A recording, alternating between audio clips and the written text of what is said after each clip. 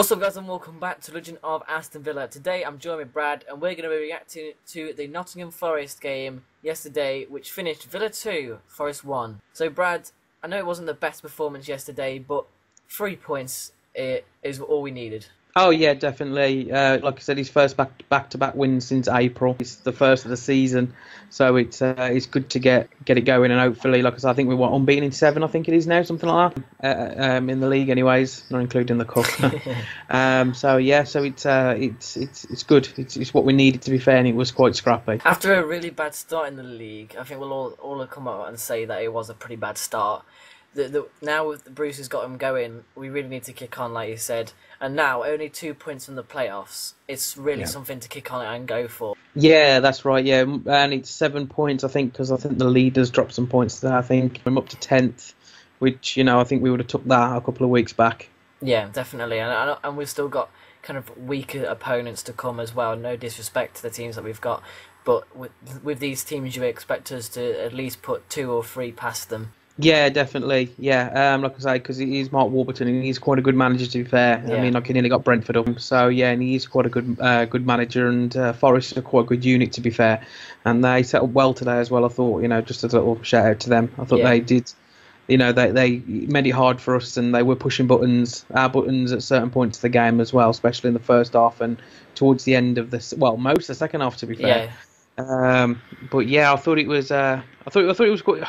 I wouldn't say it's the best of games. I think for like a neutral fan, I don't think it was one of the best games I'd see. No. But yeah, he was just glad we've come away with 3 points, to be fair. Going to the game in the first half, nothing really happened until the goal came, which was an absolute great pass by Kodja. I can't actually believe it got to Adoma. And the coolness of Adoma to round the keeper was and tap it in was fantastic. That's 3 goals in 2 games for him, and really showing why he should be in the first team, because he did seem like he was nowhere a couple of weeks ago, and now he's really fermented that place at left mid, which is really not his own position. No, yeah, definitely. I think it's come like a bit of a grace for God for him to say Grealish is out injured. I think that's what's helped him out a little bit, to be fair.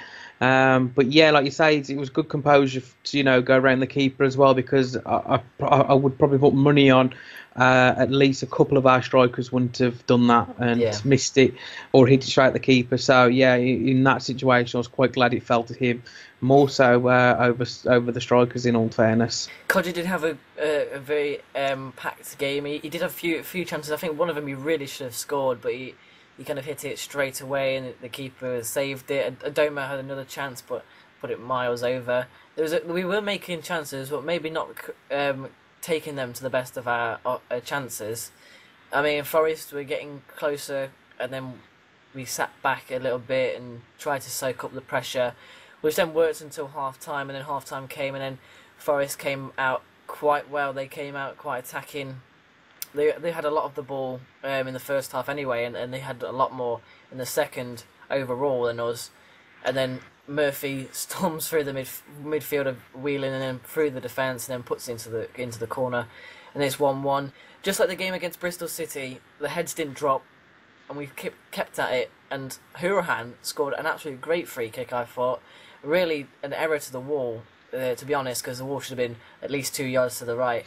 But we don't mind, it's in the back of the net. Hourihane scores, and that's 5 for him this year so far. Yeah, definitely. Just to mention on Adoma, he's matched his last season's tally in 2 games for us, because he had 3 last season and he's got 2 he had 3 last season. He's had 3 in the last 2 games for us. So we must be doing something right. And but yeah, like you say, he's just for the end of the first half, like you say, he's apart from the clean cut chance. The only clear cut chance I saw was when Davies made a nuisance of himself, and Adoma should have really scored his second. That was like towards the end of the first half, and then the second half, like you say, he's come round, and it was nearly 2-1 with a block coming off the back of like Johnston's back foot, like his foot come off the back, and it nearly went in for 2-1.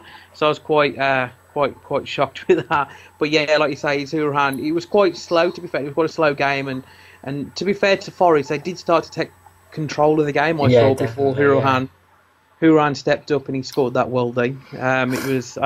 I was begging and pleading for it to go in, because it just didn't look like. It was such a good goal, but I genuinely didn't see our strikers scoring. today, and I it didn't even feel like there was any like clear chances for the strikers to score, whether it was Hogan when he come on, Codger who played, but he seemed to be quite frustrated as well. But yeah, like you say, it was a great free kick, but yeah, he was just a little bit concerned about the strikers because I'm not too sure if it's down to the strikers or the creative players, because to be fair, we've probably got the most creative midfield in the league, so I don't think we can keep using that excuse, to say there's not enough creative players and so on. But I'm not quite sure what's going on with the strikers at the minute. Well, Kodja did seem to be running his socks off today. He was trying to make runs, and wasn't being found. There was a penalty appeal, actually. I think it was in the first half from Davis. That's right, yeah. Going down. For me, it's a bit of a 50-50 one. The referee could give it, and obviously he couldn't. The referee didn't give it, which at that point would have put us in the driving seat at 2-0. But for me, it's 50-50, and I wouldn't want to say, because I don't want to really be biased and say, oh yeah, it's definite penalty. But I think the referee was right to kind of give it. And then, going into the second half, just touching on what you said, the last really 20 minutes was really all Forest. They had a lot of the ball. They had a few chances that blocked. Johnson made a great save from the free kick. Oh yeah, brilliant! For 5 minutes to go, I think it was. Great right-handed save. From as soon as the board went up for 4 minutes, it just seemed like it would go to Bruce ball or keep it in the Forest half. Yeah, like you say, he's just to go back on what you said about the penalty. I personally thought Davis was looking for it more than an actual being a foul. I thought the one that was definitely a foul was Matt Mills pulling Terry's shirt, nearly ripped it off his back. It was that much. I thought if anything that was going to be the penalty. But yeah, like you said about Johnston, to be fair, he had no right to save that ball.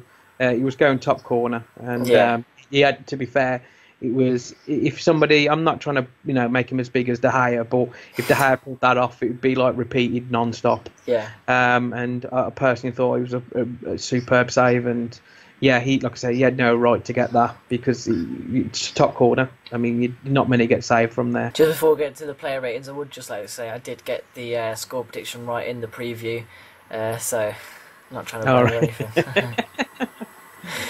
So going into the player ratings, we'll start off with Sam Johnson. For me, he's going to get an 8, simply because he made vital saves at the right time, and unfortunately, even though he did concede, it was still a good game. Yeah, I've given him a 9. I've personally given him my man of the match. I know we had 2 goal scorers, but I thought that he was more vital for us than I thought the actual goal scorers were, because it could have easily been a few. In all fairness to Forest, like I say, there was somewhere he made himself big and he pulled off some top saves. So it's a 9 for me, and he's my man of the match. It's going into the defence for me. I've actually given all the defenders 6. Taylor played okay. He didn't really play well going forward, unlike the last game. Defensively, he was okay. Chester the same. Defensively, was quite strong. Terry got himself in a few battles with a few of the other centre-backs for Forest, especially on corners and receiving corners. And Al Mohammadi wasn't the best yet again. Probably needs to beat his man a little bit more. But yeah, the defence was quite solid, but even though they did concede. I'd probably go a bit higher. I'd probably go 7s across the board. Like you say, it was pretty much going forward. I didn't think they helped as much as usual. Yeah. Almo's one of them players where he's either on form and he's crossing, everything's going into the box and it's all whipping everything in, or it's just nowhere to be seen going forward. And I think that's when Bruce took Snodgrass off and put Hutton at right back and moved Almo forward. I think that was the reason behind that, because I don't think he was doing as much as he wanted from the fullback position, which, it's one of those. But yeah, I thought 7 across the board, to be fair. Terry, he, like I say, for their goal that Murphy scored, him and Whelan, I thought, was at fault for that, because he did just brush past him. And I know Terry's got no pace, so if we have a quick player, I don't expect him, to be, on him and chase him like a rabbit. But when it comes to, a sort of one-on-one challenge with any striker, I expect him to step up to the plate. Yeah. Because he's we keep mentioning how much he's done in the past for Chelsea and so on. So you'd expect him to be able to cope with somebody. No disrespect to Murphy, but he's not exactly the best striker in the league. and he pushed him off, and like I say, for the corners and things, he was more of a nuisance for the defenders for their corners than he was for the Forest strikers at our end. So yeah, I thought he was more attacking than he was defending, unfortunately. But yeah, Chester had an okay game, nothing amazing, but he did okay. And like I say, Taylor just gets one decent shot where he did a decent block towards the end of the second half, I think it was, and he stopped them having a shot on target. Yeah, definitely, and it's a shame that we can't really take corners properly because we never seem to find anyone. Going into the midfield, Albert Adoma on that left-hand side, yet again, we've already mentioned how well he's been playing recently. For me, he's my man of the match. He was Sky's man of the match, and I think he's actually the FanScoreApp's man of the match as well.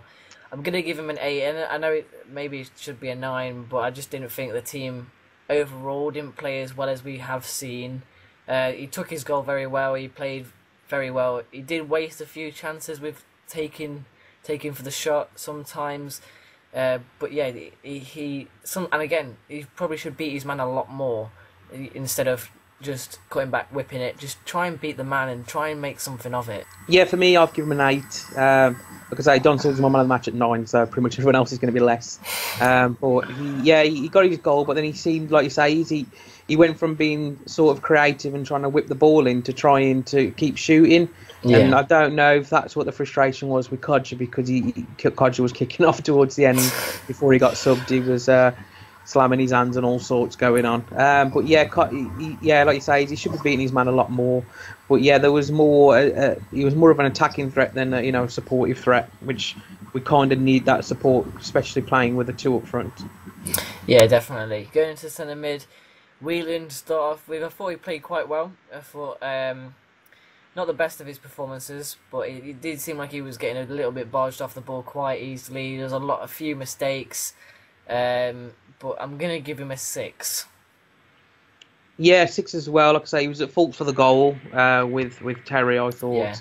Because he did sort of pass the ball to Murphy as well, which I know was an accident. It wasn't, on purpose or anything. But he was 6 and he started doing his usual running in water towards the end. He was down on his feet, and I think this is where we need to have when Jedinak's fully fit. I'm not saying Jedinak should be playing every match, but it'd be just nice to have one or the other on the bench. So when they start getting tired legs, because they are quite old players, but they are vital for what we need this season. So yeah, I think it just shows the lack of depth we've got in that sort of holding midfield position. To his partner, Kara Hurahan, the second goal scorer, for me he's going to get a 7. Played quite well throughout the game. I thought some mistakes here and there. It seemed like that was across the whole board really. His passing was okay, and he scored a great free kick, so 7. Yeah, if it wasn't for the free kick, I'd have given him a 6 as well. But because he's got the free kick, a goal gets you an extra point, so it would be a 7 for him. Apart from the free kick, I've genuinely forgot he was playing because he did nothing of any note again. And but yeah, like I say, he's a dead ball specialist, and I think that was one of the reasons why we did sign him. To be fair, because we haven't got anybody like that. So it would be a 7 for me as well.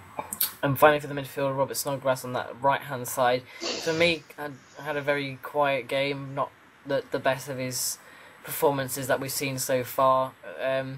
Another player, he seems to really have quite low ball control skills. It seems like he loses the ball quite quickly in some places.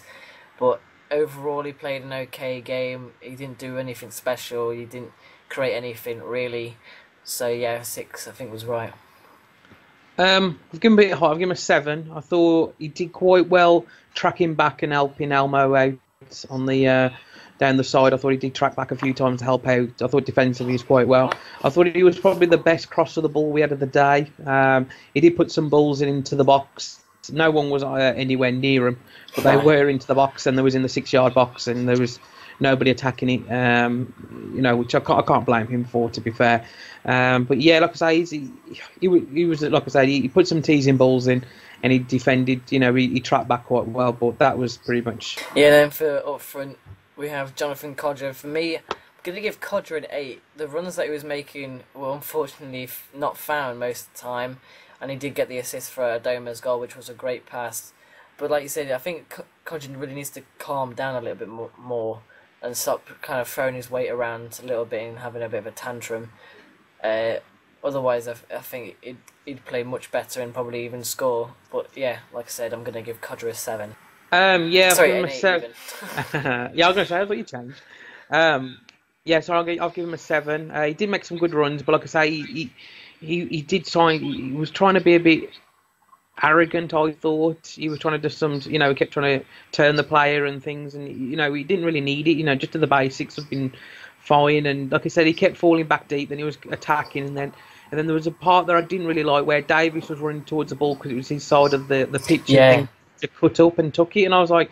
There was no real need, and I understand he's frustrated because he's been injured and he wants some game time and he wants to get, you know, I get all that, but at the same time he's still part of a team, and yeah, like it did seem to be quite greedy as well. Like I said, I know he's looking for that goal. I get that, but to be fair, he did get the assist for Adoma's goal, so I've got to give him that. But apart from that, he was more frustrating than he was actually good. If that is, you know. Yeah. Yeah, and for the final player, Keenan Davis. For me, he yet again he was doing great hold up play. Yeah, and being great, being a target man and holding up the play. His passing was good, bringing other players into it.